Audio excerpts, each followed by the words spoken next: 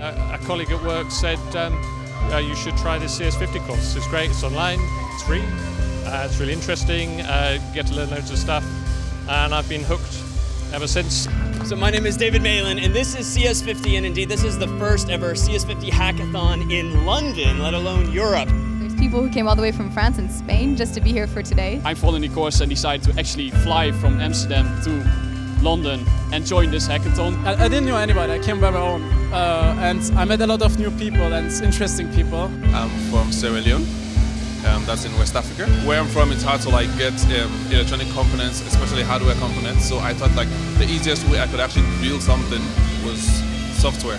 I did CS50 originally through edX back in 2014. I was just about to take a teacher training course, and I was looking for some way to boost my knowledge because I trained originally as a chemist and not as a computer scientist.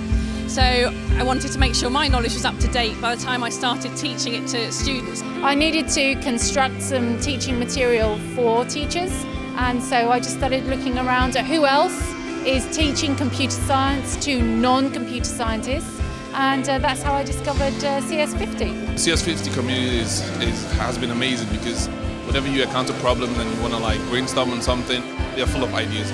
We've all been stuck at virtually the same point. So when I used to get stuck, I realised that actually when I'm stuck, everyone else seems to be stuck too. I did end up helping a lot of people who were sitting next to me instead of working on the presets myself. I see all the video lectures and the sections and the walkthroughs and the shorts, but to actually come here and see everybody in the flesh, it makes the course much more real.